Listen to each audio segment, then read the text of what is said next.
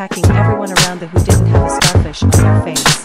This included even some of the pro heroes that happened to still be here, such as Death Arms, who was currently smashing everything in sight, as people ran from him as fast as they could. Henry Woods was both trying to restore Death Arms with his branches and keep the starfish from falling on the people around him, by skewering them with his fork, but it was clear he was being overwhelmed. Thankfully it seemed like his helmet blocked the starfish from touching his face.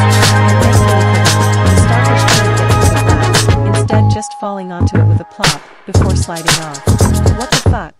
Yaba shouted in confusion and rage at the chaos in front of her. Wag! Kiba immediately started vomiting again, before passing out. Shit! Sorry cursed as she rushed to Kiba's side.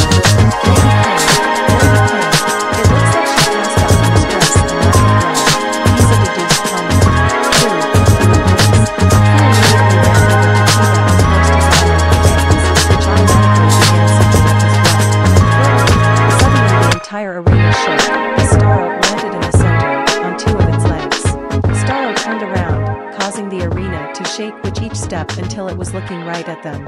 Everyone's eyes widened with fear, as Starro winded back its right arm, and got ready to smash it into where Izuku and the others were hiding. Izuku was about to yell at everyone to get out when suddenly, someone grabbed Starro's massive arm, before it could launch forward. I don't think so, Patrick. MT Lady said, grabbing hold of Starro's arm, and flipping it over her should. Slam! Starro was slammed into the ground on its face, causing the arena to shake once again.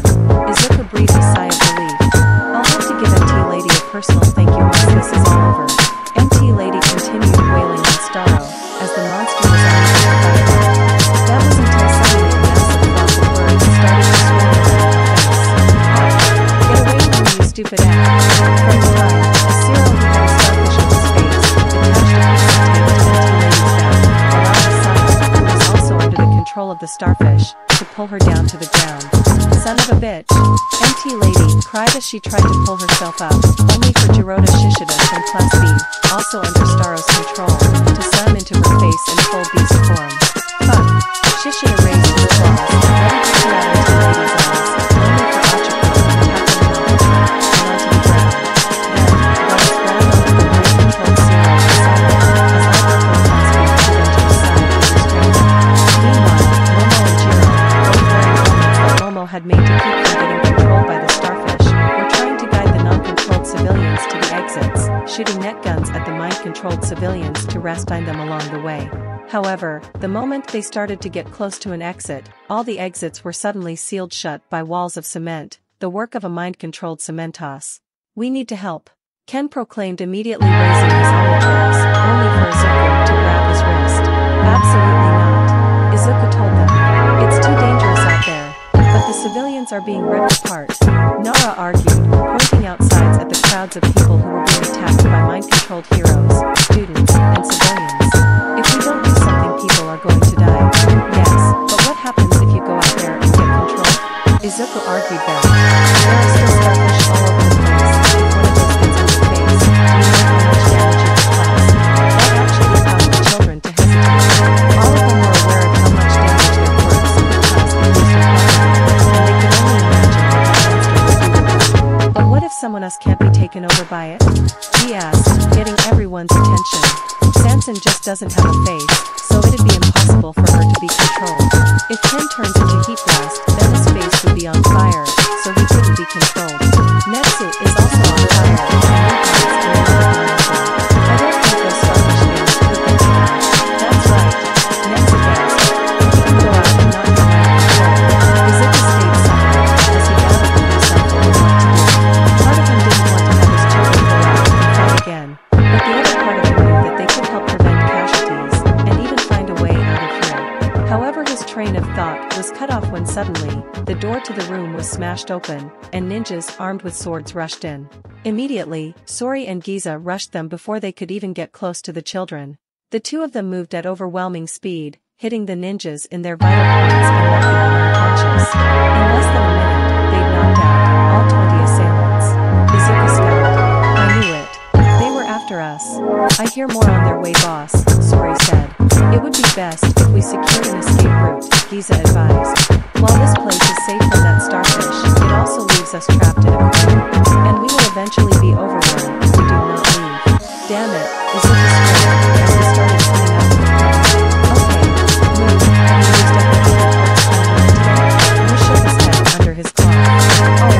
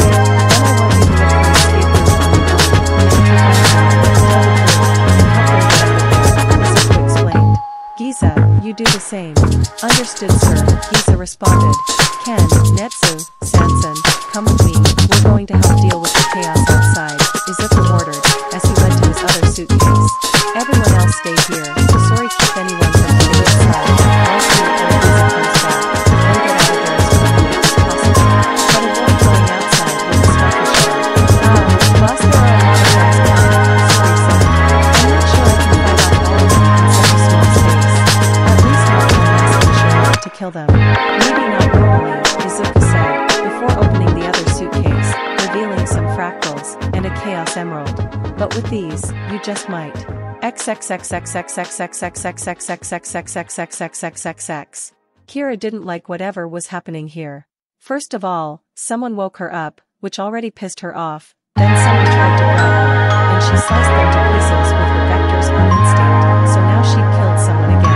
Great.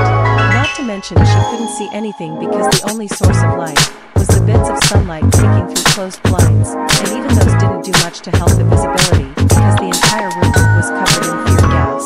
Although it was strange, apparently this stuff was supposed to cause horrible hallucinations, yet she was just crying so hard. What's happening? Why can't I feel anything? Said a voice somewhere. That sounded an awful lot like this, which should be impossible given how the map accident, and Kira was in control right now.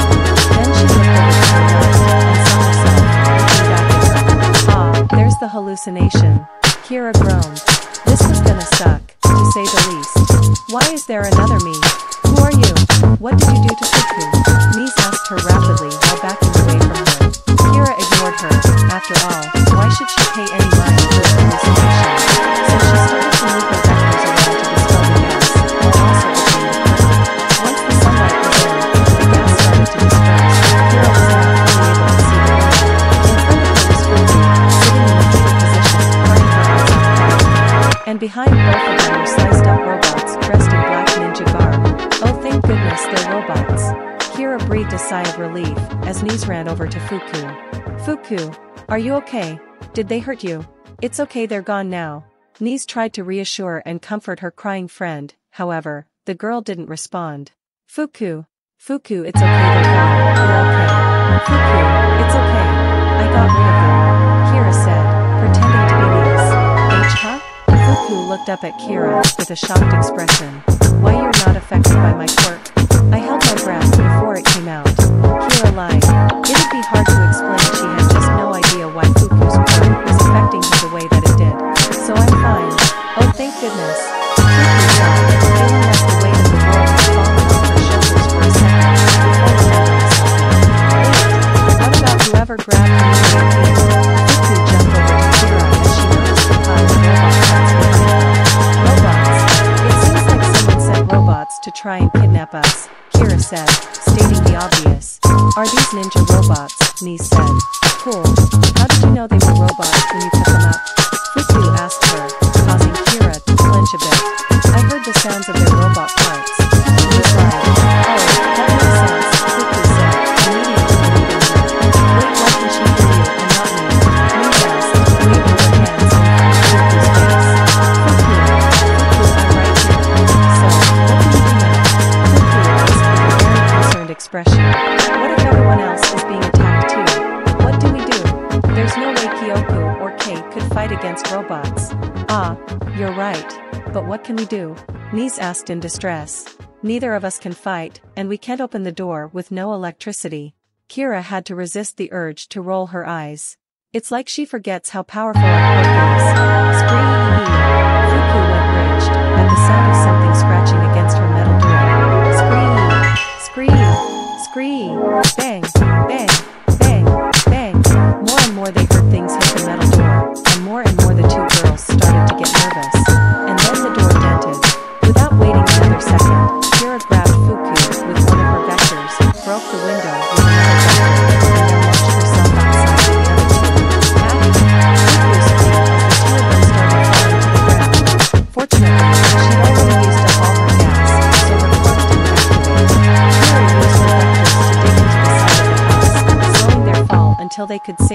the bottom. Once they did, Kira immediately used her vectors to start running along the side of the house. Wait, Niece, where are we going? Fuku asked in a panic, frantically looking around to see if they were gonna be attacked. Somewhere we can hide, Kira explained. The house isn't safe and without electricity, we can't get into the safe room. So all we can do is find somewhere outside the room. But, the others, Fuku pointed out. I'm sure the bodyguards can handle it, Kira reassured her.